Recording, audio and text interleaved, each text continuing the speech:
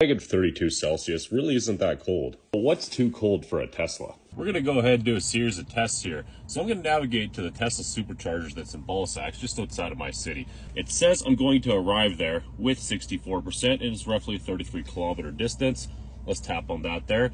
We got 440 kilometers. Let's see what that looks like. For a bit of context, I'm going to run the fan at medium, so about 5.